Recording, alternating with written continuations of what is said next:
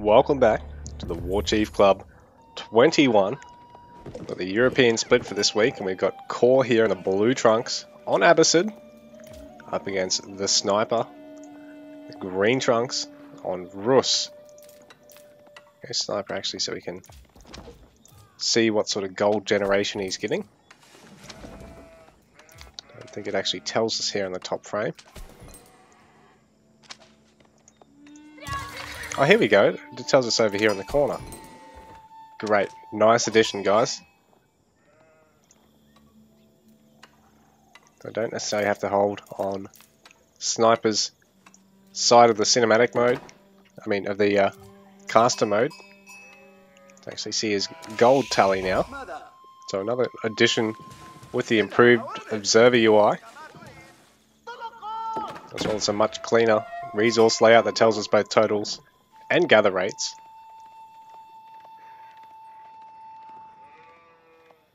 So yeah, we're here again in the Warchief Club. Got the improved Observer UI, so huge shout out to the developer of that. I've forgotten his name though, sorry mate.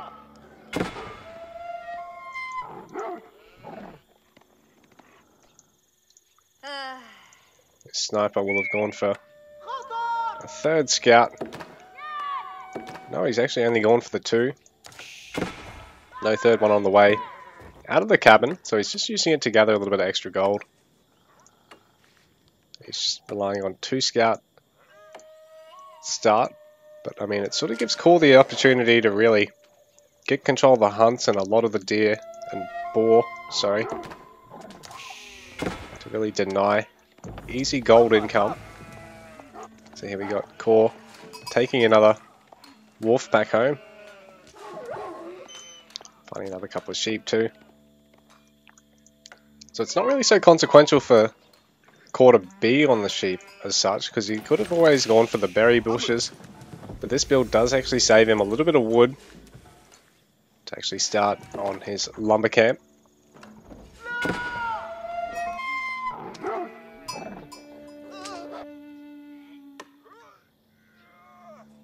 So Sniper, only two scouts in the field. It's going to be harder for him to get the sheep count that he wants. And to just constantly keep all these villagers busy. He's already got one idle villager there, so that's already slowing down his eco slightly. He's bringing back some more sheep now.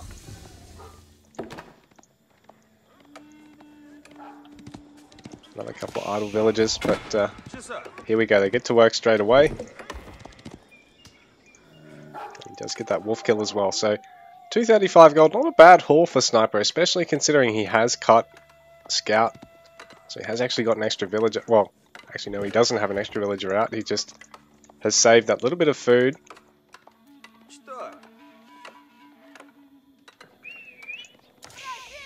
So would he have gotten more? It's hard to say if he goes 3 Scout or not. So coRe, economic wing, he's going to go fresh food stuffs to reduce that villager cost. Pays for itself in what, 175, how many, 7 villages it takes to pay for itself?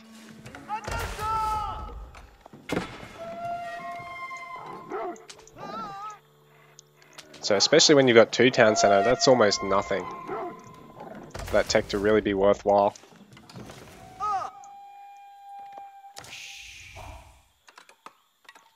So Sniper will really have to look at putting the pressure on to coRe before he can get access to multiple town centers and really go for an Abbasid 2 or 3 TC boom.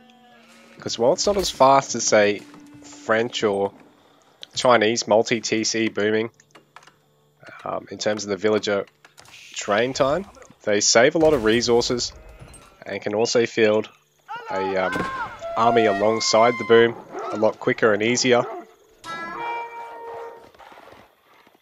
So it becomes quite difficult to play Rus or French and try and take the down on eco ahead in army fight, because you find you're not as ahead on army as you would be as, say, against English or Chinese or something of that nature.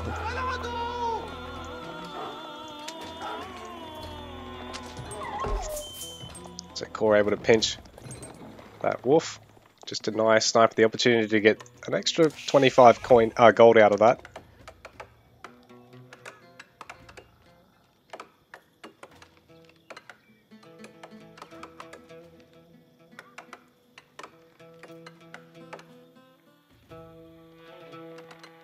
So this does mean that Sniper's actually going to have to kill 2 of these sheep, or kill this boar first before he gets the 250 gold that he needs to actually get 10% increased gather rate. So it's not really a problem because he's not actually gathering any food other than out of these guys at the moment. We will start to gather food once again in a sec, and that's a nice 75 gold bonus for his eco. And he kills another sheep back at home at the same time. Bit pointless to do it now because he's already got the boar kill to go past 250, because the real reason why going up in those increments 100, 250 and 500 is the bonus it gives towards their gather rates, upping from 5 to 10% now on the food. But bearing in mind Abbasid get their own unique bonus to gather rates with that Golden Age. So Sniper is going for an early night. An early night, sorry. Early night squared. He's actually going to go for proxy ranges here as well. Or coRe. Just scouting out his opponent.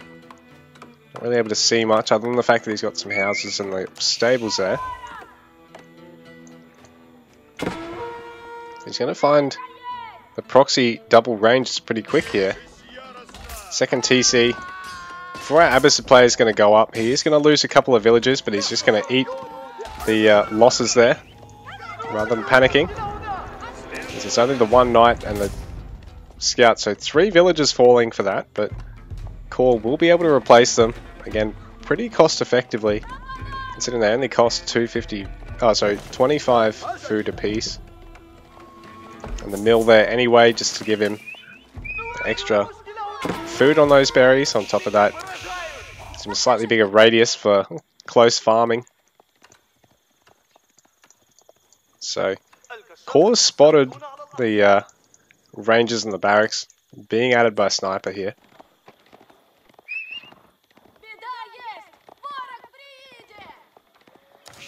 It's a bit ballsy for Sniper to go for a build like this where he's got all this production away from his main base, but at the same time it makes it really hard to get the boar to push your opponent off the boar until you actually clear out all this. So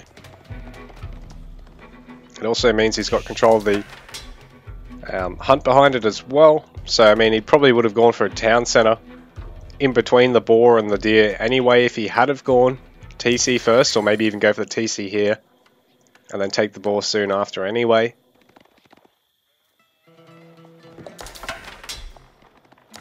But even still, the risk is that once you clear the boar out, you're sort of ignoring this area other than the fact that you've got all the production here until you really need to get on that gold later on. So if you get pushed off it, that's a lot of production to go down. You know, you got to spend another 600, 800 resources to actually replace it all. Especially when Abbasid have quick access to rams and one of the better civs at cleaning up proxy structures out early. They don't need siege engineering to be able to start going for rams. They can even do them as early as age 1. It's saying that there's a good number of archers, and the horsemen can't really even engage into that many of them, especially with a couple of spears into support. So Sniper's going to upgrade his spears at the moment. coRe now 3 villages ahead of his opponent, so he's really going to start reaping the benefit of this 2 TC eco soon. He's replaced all those villages he lost early on. So we're going to really just hunker down, add a bit more production, mixed production, and some ranges and stables, and adding a barracks as well.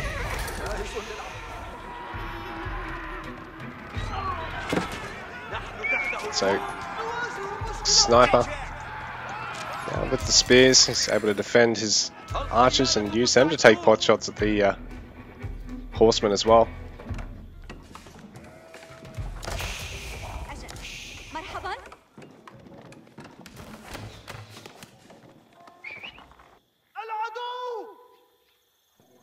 So even more production added to this proxy spot here. And I suppose there is the fortress there to help defend it. the sheer numbers of buildings, it makes it hard for coRe to really unsettle that, but at the same time, if this army gets taken out, there's not really much back to defend the base for Sniper, and then there's 2 points where you can be really useful with the Rams.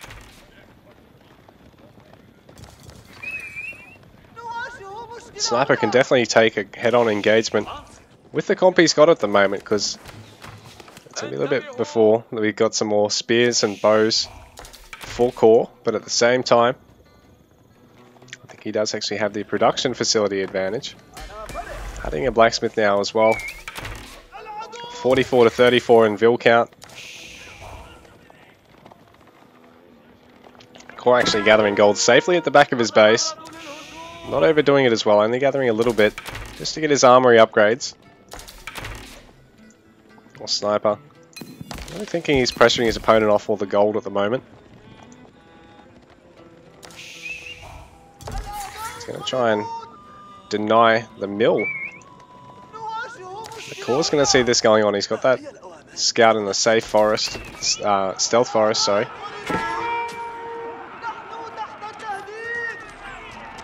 So coRe bringing all of his archers forward as well. Sniper, really nice archer spearman composition at the moment, and coRe doesn't quite have the archers to take an engagement until the last second. He's sort of just relying on Sniper splitting up the archers and the spears a bit too much. It's a really impressive horseman front line, but again, there's nearly their count in spears, so they'll trade really poorly into those. So Sniper taking another pot shot, getting another horseman for his troubles. And he possibly could look at pushing coRe off of this berries here. It's saying that coRe is looking to start raiding him and pick off straggler units. So with only 2 or 3 spears here, coRe can actually stick around and take a fight, but he just doesn't really want to, because even still it's a little bit wasteful. You got to micro your heart out for it to really be worth it. So Sniper's going to try and pressure the base of his opponent.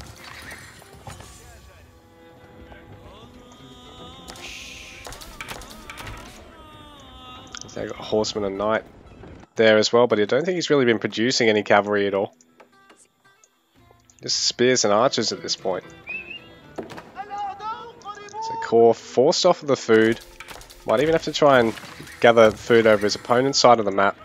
A little bit risky, but Sniper, meanwhile, is a bit preoccupied with his rush at the moment. And this spearman bowman ball. There is a ram taking out the town centre, but at the same time the spears mostly focusing down the spears on the other side rather than the horsemen.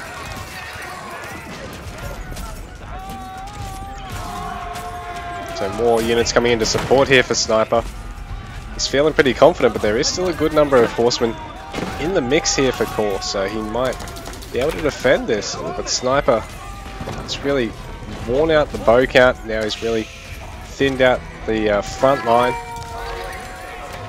coRe's going to panic and get a lot of production out now.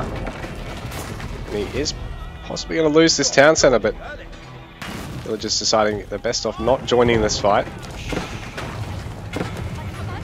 coRe forced to cancel another building being produced, and Sniper taking that town centre off his Abbasid opponent at the moment. coRe is safely gathering over that far side of the map. His gold gatherers still haven't been found up the top either. Thank you for the follow. In the meanwhile, Sniper's only at the 40 villages, so he's only on the 1 TC eco behind this. As it looks at really growing his eco. But for now, he seems to really be applying the pressure well.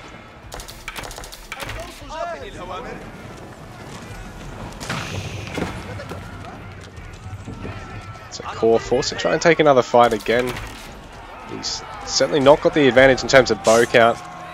But the ram for Sniper's not actually chipping away at anything. It really needs to be working away at these structures, because he could probably pick off the range or the house while this is all going on and force the horsemen to have to deal with it. So this fight going better for coRe than it perhaps should be at the moment, because his archer count is really nowhere near the count of Sniper's. But bearing in mind, Sniper Has to fight an opponent with ranged armor and damage, while he only has ranged damage himself. So it's going to be a tough fight here for Sniper. He's not going to be able to stick around under the town center. Doesn't have that armor upgrade. Top of that, doesn't really have any spears. Keep thinning out the horseman at the moment. Now the ram streams forward, but it's sort of too little too late. Now the army's not here to actually protect it. It's going to get picked off for free. Unless he's very careful. The Sniper's forced to try and re-engage to save the ram. And now coRe's got a few more archers in the mix. The archer fight's not so one-sided this time.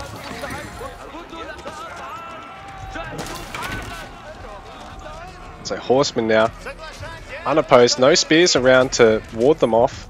Now the archer ball for Sniper's really copying it.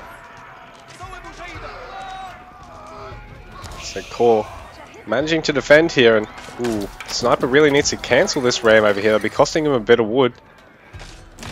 He could then put some of his wood gathering into food gathering. There we go. So he's got to go back with his tail between his legs, but he's overextending with some of these reinforcements. Ooh, another one of these archers and spears is going to get picked off if he's not careful.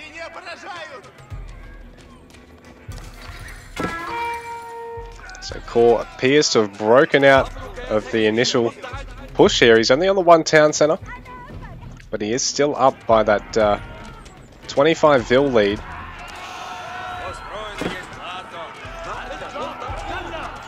A lot of horsemen in the mix here for coRe as well, so Sniper stopping to attack those. It's a lot of damage that could have gone into the archers, which in return are killing all of his spears and his archers, so fighting a tight choke here. It's going to prevent the horsemen from really getting the engagement they want, but there's so few spears left now. The archers have to be careful because the horsemen rallied straight onto them past the spears once again. Sniper getting some horsemen of his own in the mix. But he really probably needs to get some knights if he can, and just really mess with all this light damage. He is Rus, so he can afford to do so, or maybe he can't at the moment because he's really struggling for food behind this. He's got a bit of wood in the bank, but he needs to get some food and some gold so he can make some knights. Try and clean up this bowman ball because it looks like coRe might have overwhelmed him here. coRe's going to want to just back out. He doesn't want to stick around under the tower and throw these archers away. But he is set to get the ram. Being Abbasid, he didn't even have to worry about teching to siege engineering. Now another horseman running in, but without any support, he's gunned down pretty quickly. More horsemen being sent in, but because they're trying to come here and support the army and they're not rallied over here, they're under a bit of threat. At the same time, another one of these military production buildings for Sniper's under a bit of threat. Ram now for coRe. Sniper needs to look at getting some units out in the field, sell some wood for gold at the Golden Gate, get some knights out if he can. It's coRe in the position to take Castle Age now. He's up to 77 to 48 Vils. And he's pinching another berries over his opponent's side of the map.